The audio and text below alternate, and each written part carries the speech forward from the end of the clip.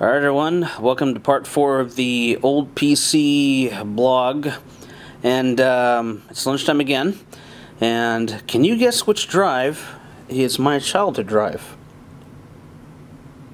Answer is this one. Now, you notice something different about these two? Really not much, actually. This one's built in 1995, this one's built in June 1996, and the difference is there's this discoloration, and that is because my parents were, or at least one of them, well, one still is, but they were chain smokers, so this is what tobacco does. Anyway, we're going to plug this hard drive in. I'm excited to try it and see if it'll boot up. So I know it has Windows 3.1, or had it. I've already pulled all the files off of it because I slaved it well before these videos started.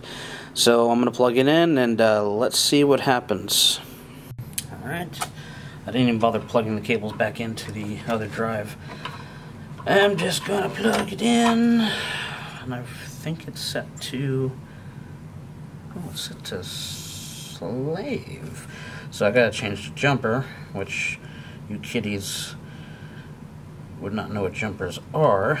Back in the day, you actually had to set these little electronic pin blockers, I guess that's the only way to call them.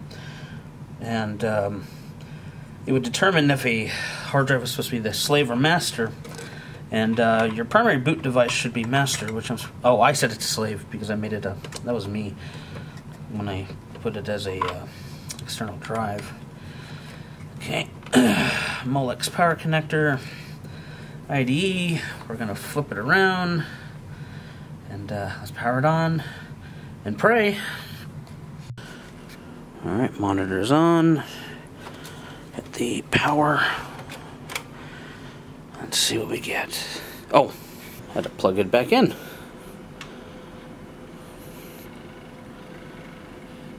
Okay. Detecting the keyboard and mouse. That's good. Sees the hard drive.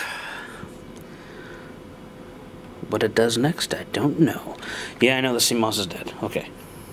Escape to boot. Starting MS-DOS. Oh, it's testing extended memory. Yeah, I bet this has more memory than my childhood one did.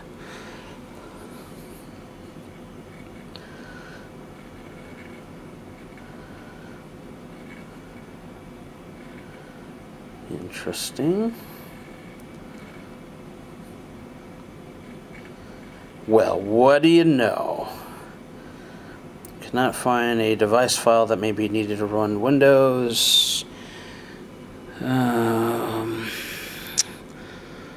path on your auto exec back points to the directory that contains the file that, well, have a picture of it. Let's see if it actually get to Windows though. That is a different. A third time.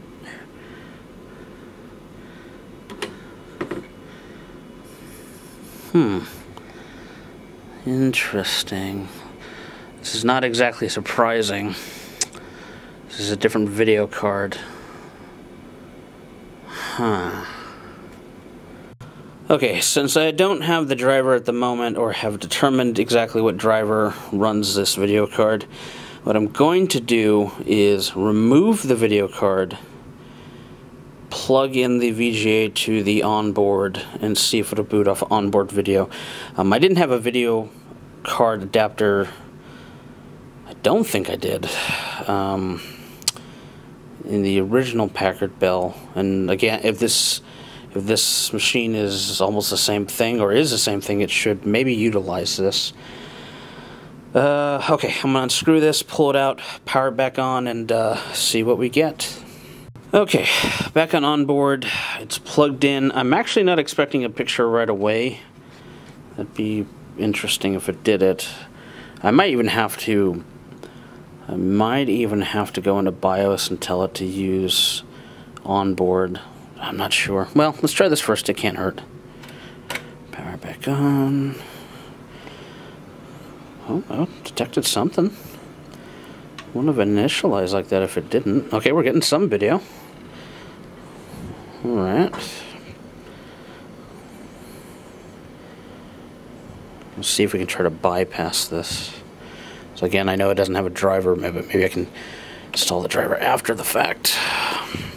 I also don't know where the CMOS battery is on this motherboard. I have to find that. You can see me filming. Hello.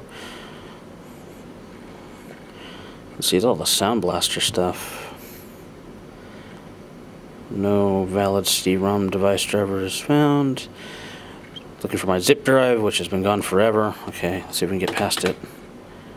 Get past this. Come on. Come on, you can do it. Holy fucking shit. Okay, that's fine. As long as you let me into Windows, I can fix the rest.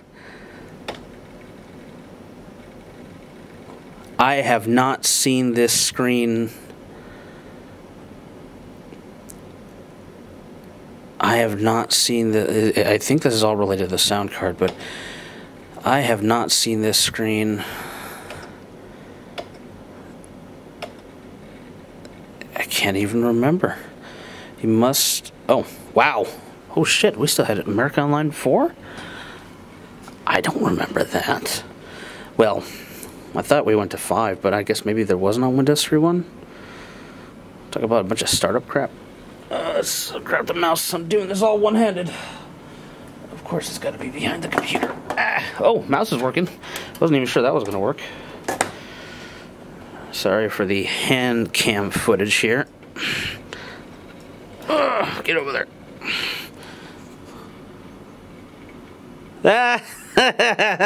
That's my old screen name. Oh my god.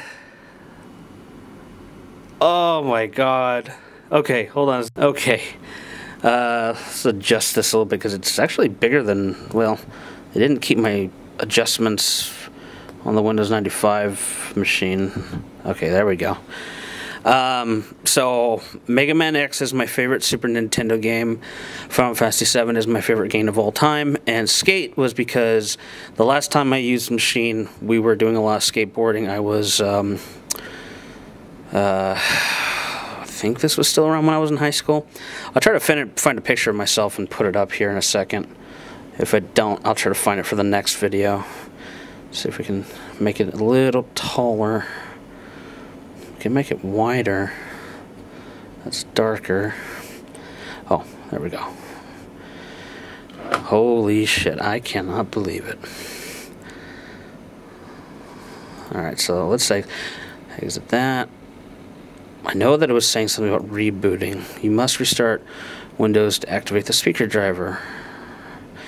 We will shortly. For those of you who had After Dark, this was one of my favorite things to screw with. My favorite was always Bad Dog. Let's see if we can demo it. If it'll, is it gonna work?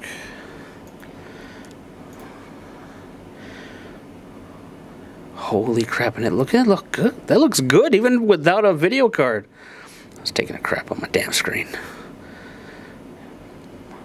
Yeah, you can't hear anything because I have speakers plugged in. I have to get some speakers now. Holy crap, I'm still amazed that this is working. Alright, so let's minimize that. Do I want to? Well, let's minimize Program Manager. That right there, ladies and gentlemen, was either my or my brother's artwork that my mother left as a wallpaper. Which one, I don't know. Have no clue. Okay, let's reboot this thing. See if we get... Well, let's see if it gives me any more errors.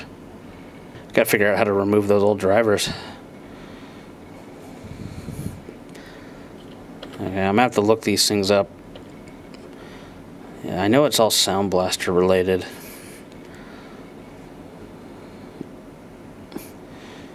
I wonder how you get rid of it from being initialization. I'm not sure what this pointer.exe is referring to, especially since the mouse is working. Cannot find... well, yeah, I'm not sure. See, in modern Windows, you would go to the msconfig and turn off all the startup bullshit. I don't know what you would do in Windows 3.1. There'll be some experimentation. But now remember the syringe being my choice for some reason. Jeez, I haven't seen this I can't remember. It's taking a while to load though. Goddamn bloatware AOL. Wonder who else is on here. I don't have these screen names anymore, so I don't care if I show them. MH0FF7 is my brother. Trunks, I don't remember.